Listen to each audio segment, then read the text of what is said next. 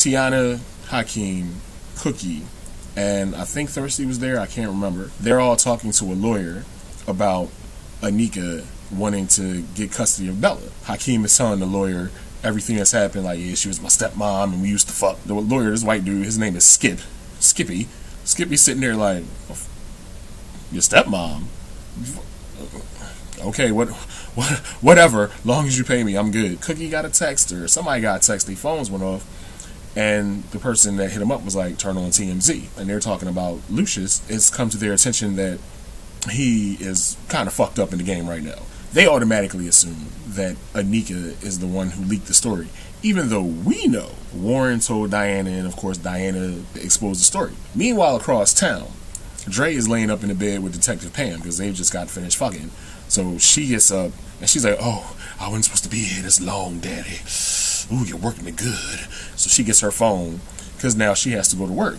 And while she's like looking at her phone, Dre's like, so what's going on with the case? And she like, Daddy, I can't tell you those things. I can give you some pussy though. Nothing about the case though. I must be professional about the case. Just had Andre's dick in your mouth, and now you want to be professional? Fuck out of here with that bullshit. He's like trying to get information out of her, and she's just like, was there something you want to tell me, Daddy? And Dre's like, nah, you ain't gonna get me with that shit. Then it goes back over to motherfucking Claudia talking to Lucius because he's having breakthroughs. And she's like, I want to be there for you. I want you to be the man that I know you can be. I know you can be him. And Lucius is like, I want to remember. And then sometimes I don't want to remember. Just little by little, you can see that Lucius is coming out. And this Dwight motherfucker is about to go away forever. But wait. So as they're in there, she trying to get picked so bad. She just looks so pathetic, like, Dwight, please, love me and let me into your life. Please, Dwight, please. And he's kind of like, maybe, not really. So as they're sitting there talking, Cookie comes into the room, and she's like, we got a motherfucking problem. And she shows them the story. People are suspecting that there's something wrong with Lucius, because there is something wrong with Lucius. As I said before, they think Anika did it, but Lucius was like, well, we gave that bitch $25 million. Why the fuck would she do this? And Cookie's like, I don't know, but we need to take care of this right now. That's how the episode started.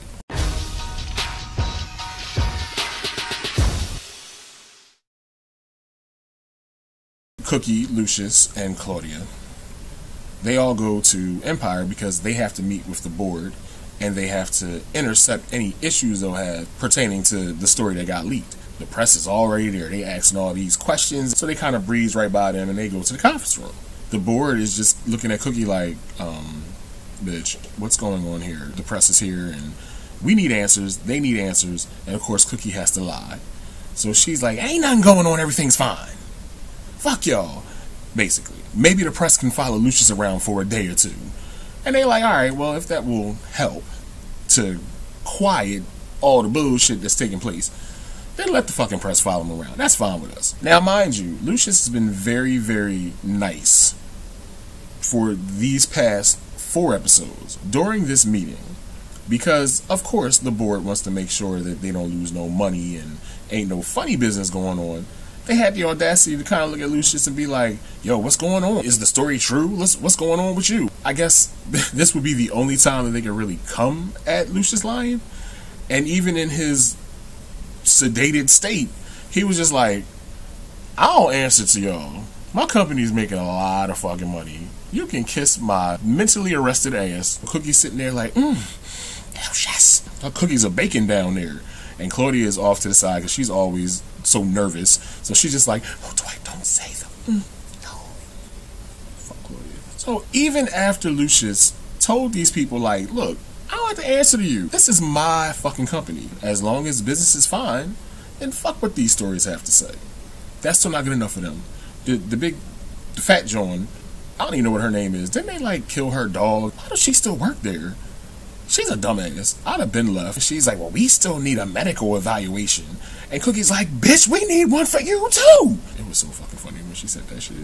The idea to have the press follow Lucius, as long as they can fool the press, then that can take some of the heat off. Dre and Shine will never, ever, ever get back together. Detective Pam is playing mind games with a pussy. What she's doing is she's fucking Dre, and she must have Lucky Charms in her pussy. His head is not in the game. So she comes to his job. She basically tells him that Shine ratted on him. She playing Dre. She trying to get information out of him. Dre's smart as shit. He fucked up, but he's smart as shit. He not gonna give her anything. He like, look, I already told you everything that I know. And she like, oh, alright, daddy, if you say so. Because when she first got there, he thought that she was there because she wanted some more dick. But that wasn't the case at all. She wanted some answers. And she wanted to play with him. And she wanted to, like, rattle his nerves, which she did. Then after that, she had the audacity to put her hand on his lap like, so, is the lion dick ready now? Like, no, bitches ain't ready now. You done fucked it up. First of all, my bipolar done kicked in, fucking with you. And now, I got to go. Because I'm at work. Be gone. After Detective Pam came and saw Dre was pissed, so he went to go see Shine. And before he runs up on Shine is on the phone with somebody, and he's like, yeah, woman, stop calling me. Yeah, I love you. Alright, I'll be home whenever. And my first question was, where the fuck is Nessa? And does she have a cell phone? Because that could have been Nessa on the phone. Fuck Nessa, nobody care about Nessa. But anyway, Dre runs up on Shine, grips him up, and he's like, you went to the cops! Ah! You know, because Dre crazy. Shine is like, yo, get the fuck off me! I ain't that dude! And Dre is like, you didn't go see the cops? Shine is like, no, I ain't see the fucking cops. I'm like, who did you talk to? You the one running off with motherfuckers talking to the cops and shit. That's you. And Dre has finally had enough. He's like, you know what? If you want to tell my family what the fuck happened, go right ahead. I don't care no more. And he just walks off. So Shine is like, Dre. So now Shine is shook because Dre is unpredictable. You never know what you gonna get with this motherfucker unless you're Detective Pam, because you know you gonna get some dick. Other than that, Dre is a loose cannon. And now that he doesn't care, who knows what's gonna happen next. Jamal and Warren are still a thing, because they should be, because have you seen Warren? God, y'all, when Warren is on the screen, I just want to crawl through the TV, mush Jamal in his face and be like, he's a dickhead, be with me. Warren is falling for Jamal. I know he is.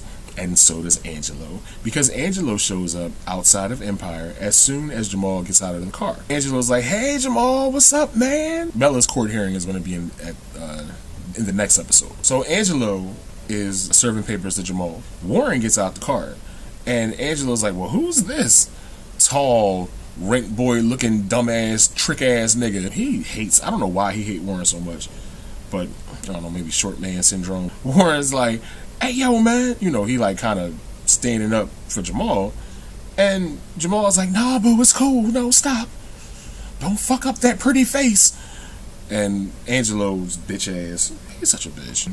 Before Angelo left, he looked at Jamal, he was like, how do you think the story about your father got out to the press?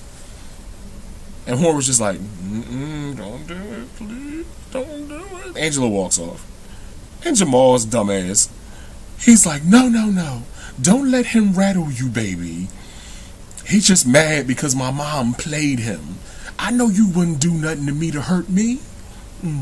Warren is standing there looking like he's pissed, because he was pissed. Later in the episode, as Angelo is sitting at his desk, Warren comes in and he's like, well, what the fuck was that out there, man? And Angelo's like, well, you look like you're falling for Jamal, and I'm gonna tell mommy on you. Warren's like, I don't give a fuck.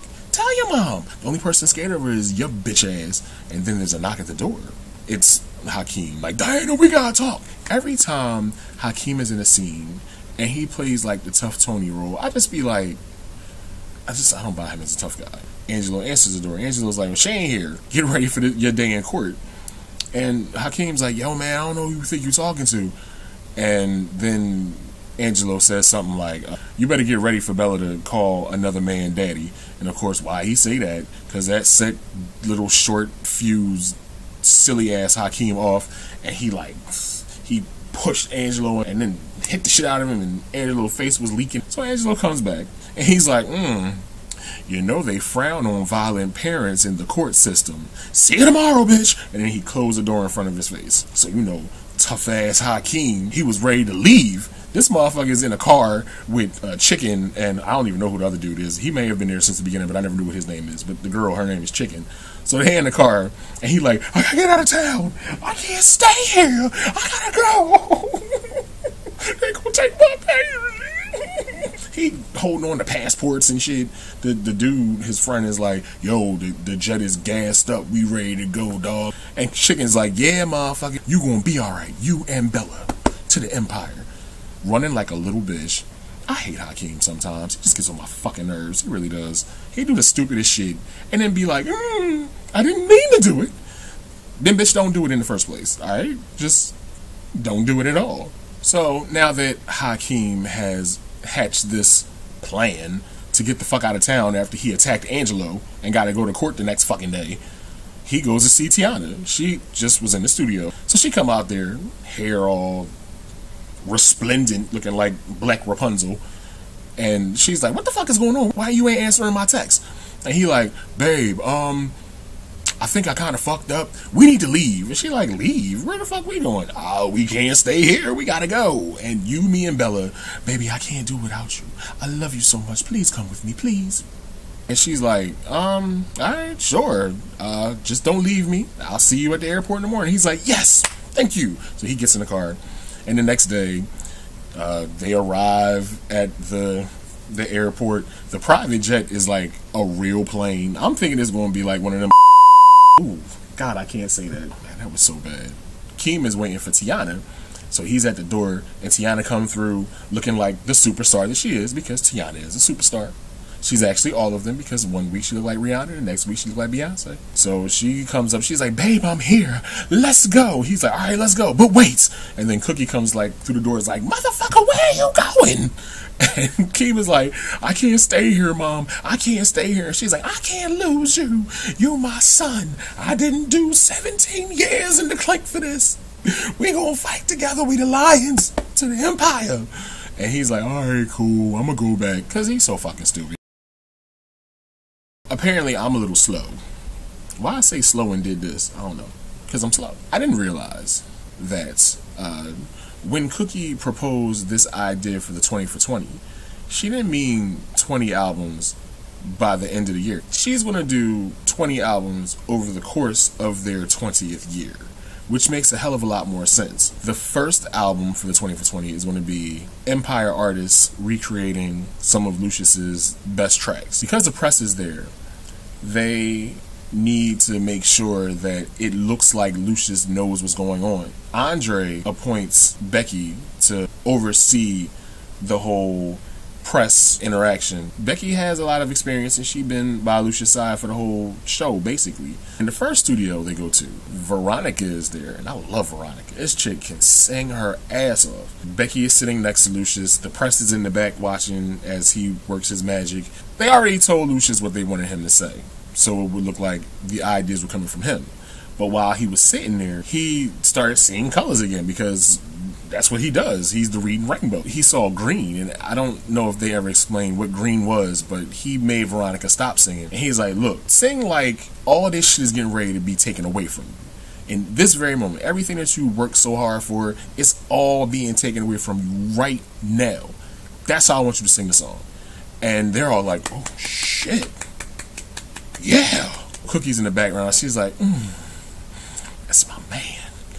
And Veronica sings the song again. Beautiful song. The interaction with Veronica was pretty good. Lucius was happy. He was pleased with what she was doing. The next interaction, though, was not good at all. They went to go see Jamal, but you know Jamal, he's so particular about his shit. And when Cookie came in with the press, he just looked at him like, no, I'm not ready.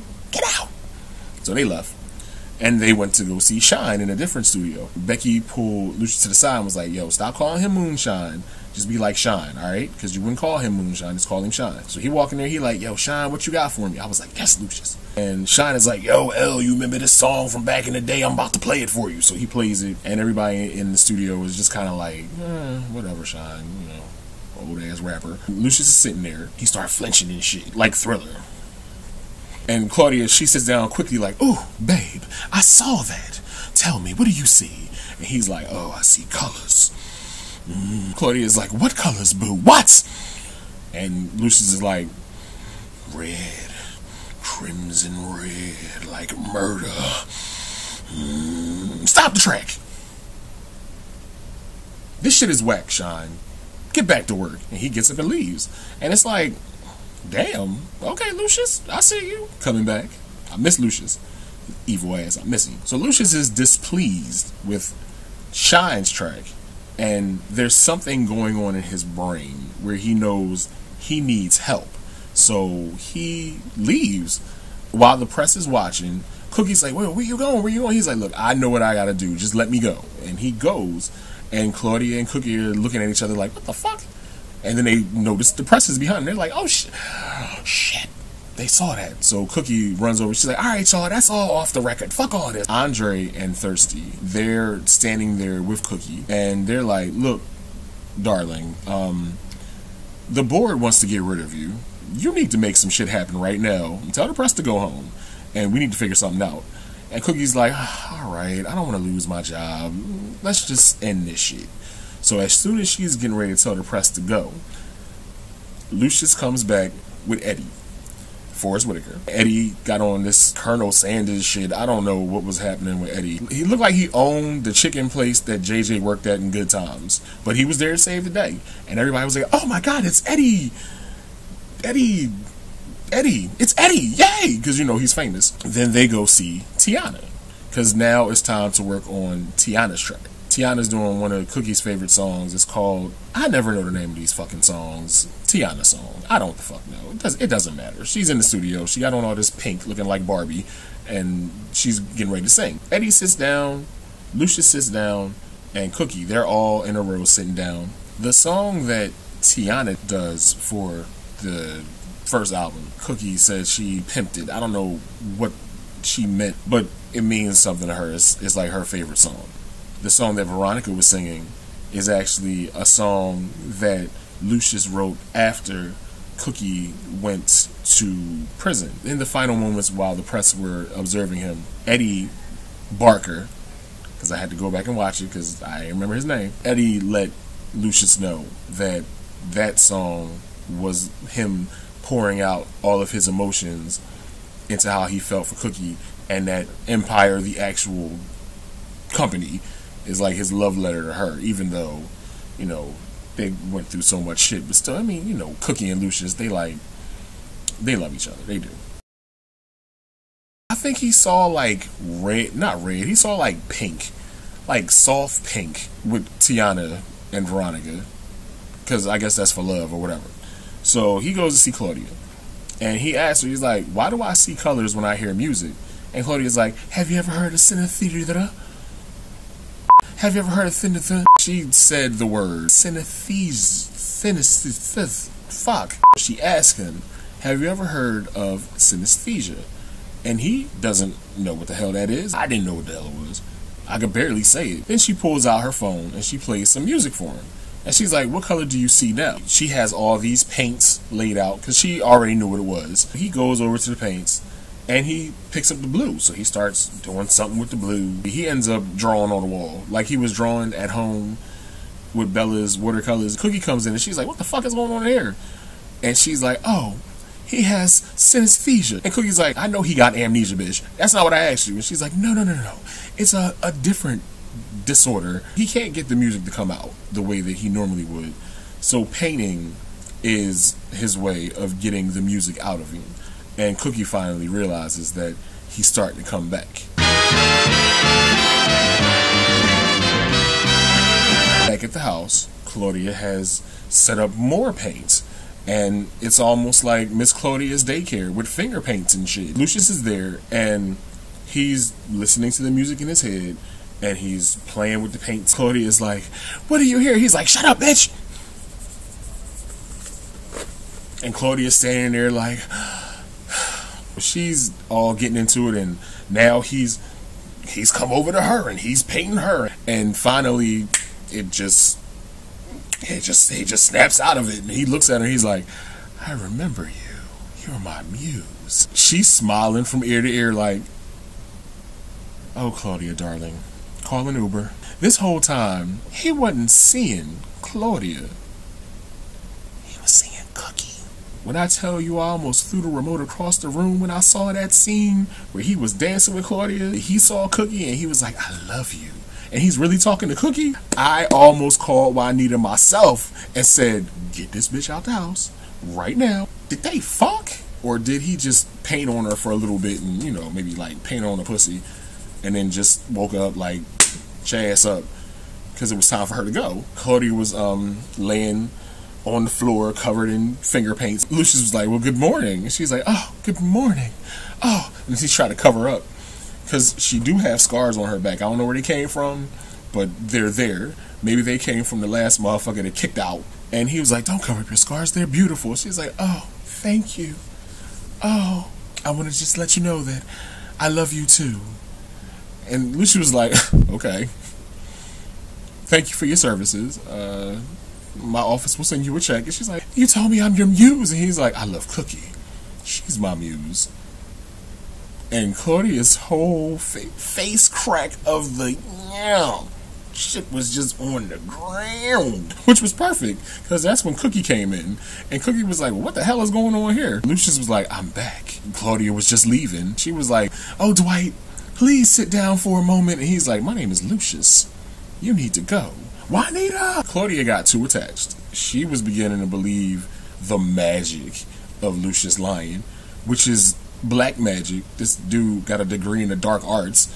He had her believing that he was like this good dude, which we all knew he's not a good dude at all. Painting with him, she thought it was probably so beautiful, like an art project. Like, this is a lovely time. Paint on me, daddy. Do it now. Paint it all over me. And then he just was like, he woke up the next day and was like, I'm good. You can go now. And she just was not having it. She looked like she was about to start wilding out. But Cookie was standing right there. She's like, bitch, don't do it. Juanita had to call her a cab. And the security dude, Cookie was like, why don't you take Claudia to her room so she can get herself together? And then, just like that, she was gone. Is she really gone? I don't know.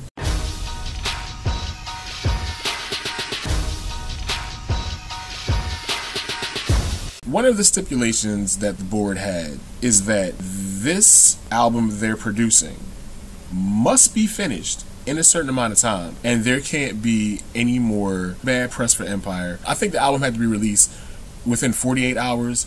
They were able to do it in 24 hours, release it to Empire Extreme, which is still around, and much to the board's displeasure, that still wasn't enough, because one of the press people, they went onto their blog and said that Lucius lying ain't right in the head, and Shine was the one that read that off his phone. So Trey looked at him like, I'm getting tired, Shine. Like, he's gonna smack the shit out of you. And Cookie like put her hand on her like, wait, don't fuck him up. The board is like, you know what, Cookie, we appreciate your efforts. And she's like, no, wait. Lucius got a brain injury. When we was in Vegas, he got a brain injury, and that's why he's acting the way he is. But he is coming along, and he will be fine very, very soon. And they were like, well, thank you for telling us some shit we already knew. Pack your bags and get the fuck out. So then she runs off, and she goes to get Eddie. And she's like, Eddie will stay on. I'll be the CEO. Eddie will stay on and help me. And that pleases them because Eddie's a super producer.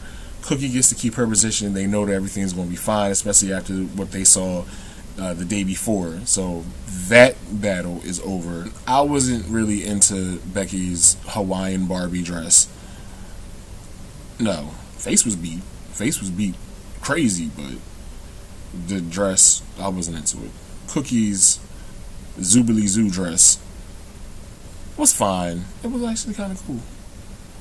And the thing she wore at the end, she looked like she was getting ready to go dance on solid gold. I love Cookie, so it's fine. And yes, I'm not going to sit here and not mention Portia and that Fraggle Rock wig she had on. As soon as her scene came up, I was just like,